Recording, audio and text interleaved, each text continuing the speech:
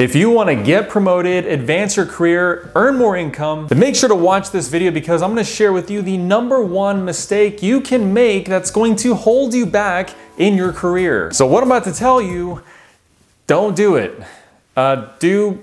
Do the opposite. So before I even get started, if you're new to the channel, my name is Richard Walls and I'm here to help you with career development and personal finance. If that sounds like something you would be interested in, make sure to hit the subscribe button down below along with the notification bell so you get notified of when I post new content. So with that said, let's get started. Now in my 10+ year career in tech, I would say that I've had a fairly successful run so far. Right out of university into one of the largest tech companies in the world, working my way from an entry-level position all the way up to leading teams and managing people. I'd say my career progression has been relatively quick, and there's a lot that goes into that I will cover in other videos, but it wasn't always necessarily a clear path upwards. There were some slowdowns along the way. Now, had I not made this one mistake, my career progression would likely have been even faster. The #1 mistake is not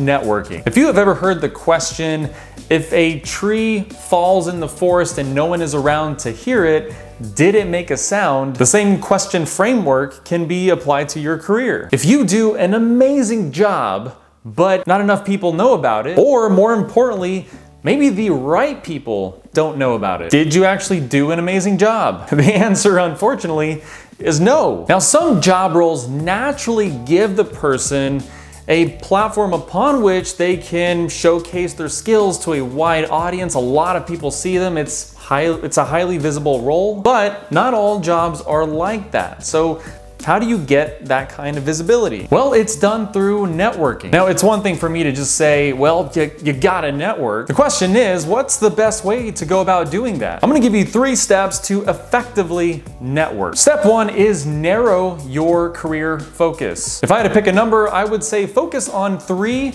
career interests. This could be job roles, skills you want to learn, companies or teams you might want to be a part of. You can take that in a number of different directions.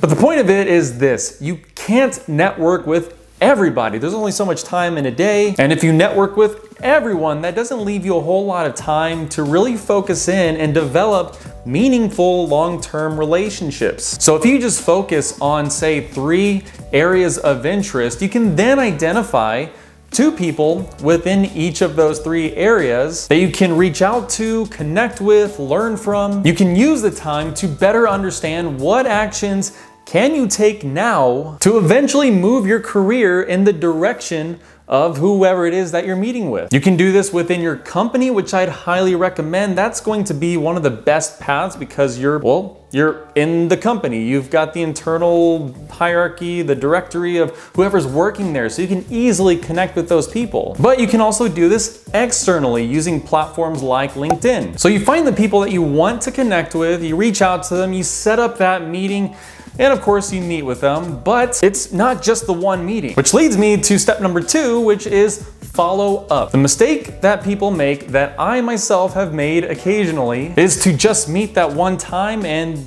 then that's it. There's no follow-up. If you end up having a good meeting with someone, you feel like you had a good connection with that person, you have to set up follow-up meetings to stay on their radar. And it helps them better understand that you are truly interested in a role like what they have or interested in joining the team that they're on, so that when opportunities come up, you'll be top of mind. And you have to treat networking almost like a sales job. If you've ever done sales, you'll know exactly what I'm talking about. But in this case, you're selling the value that you could bring to other people or to other organizations. And the more you build those relationships over the long term, the greater likelihood that you'll have success. Step 3 is add value to your network. When you set up these meetings, make sure to think ahead about how you might be able to add value to them now or potentially sometime in the near future. Now, as much as you can, you want these meetings to be mutually beneficial to both parties. Now, this happens to also be a good opportunity to showcase some of the work that you've done. You'll want to be selective though. Think about something that you've done that can tie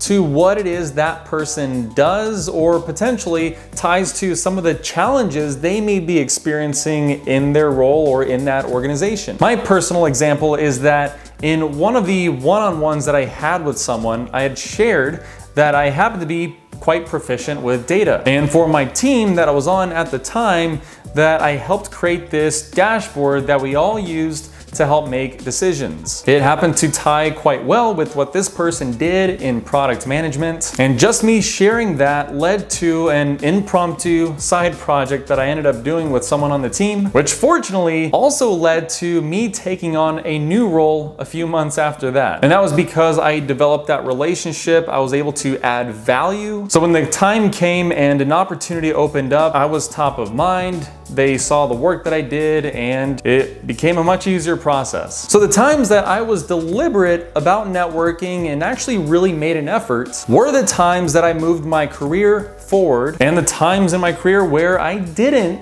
spend a lot of time networking, I found career movement to be quite difficult, because by the time the opportunities became available, I was already late to the game. The decision makers for those opportunities didn't know me well enough. At that point in time, I was not being proactive. I never connected with those people to share some of the work that I did, nor did I express any interest in advance, even though I might have actually been interested. And as a hiring manager, I kind of think of it in terms of sales. If you're a customer, you're inclined to deal with people that you know and trust. And the only way that happens in the career sense is through networking. And as you do that, if you want to further build your credibility and expertise, one of the ways to do that is through various forms of education. So make sure to check out my video on Coursera. It is an online learning platform with courses from the top universities around the world. And check out my other video where I talk about Course Careers, which is an online tech sales bootcamp that can help fast track you into the tech industry if maybe you're not already there and you want to move in that direction. So I hope this helps. Thank you so much for watching, and I'll see you around.